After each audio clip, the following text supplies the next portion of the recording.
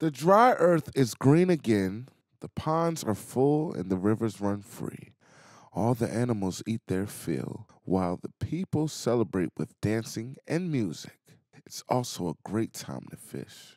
Once upon a time, there was a small boy who lived in a village next to a large river in Africa. He was a happy boy who loved running about and having wild adventures with his friends. He also loved music, and he played the flute like a bird of paradise.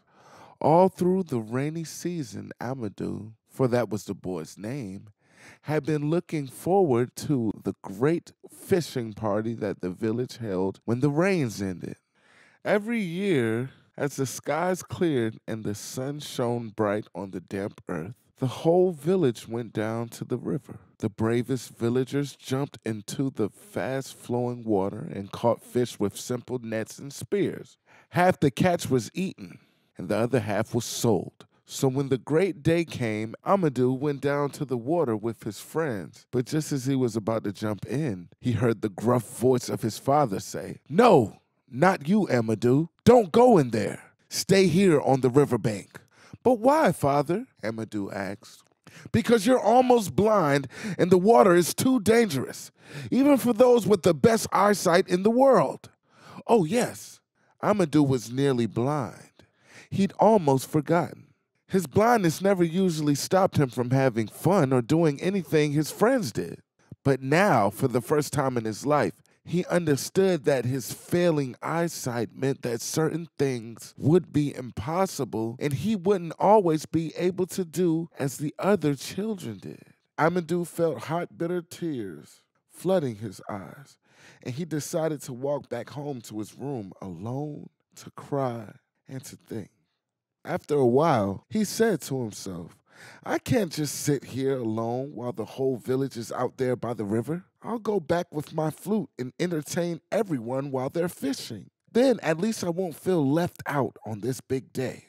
So back he went through the empty village streets down to the river. When he got there, he just about managed to see the sunlight sparkling like a dim fire on the water. Then there was a huge splash as all his friends jumped in together and started to catch the fish. Each time one was caught, it was thrown into the riverbank where others stood ready to gather it up. Nearby, under a great baobab tree, there were two drummers. When they saw Amadou, one of them called out, "Hi there, young lad. What's your name?" "Amadou," the boy answered. "Oh yes, you're the mason's son. Well, my name is Bajo, and this is Sariba. Do you want to come and join us?" A big smile played across Amadou's face, and he said, "Yes." The boy and the two drummers struck up a lively tune, and soon the crowd fishing in the river were whooping and cheering to the fast, rollicking rhythms and skittering melodies.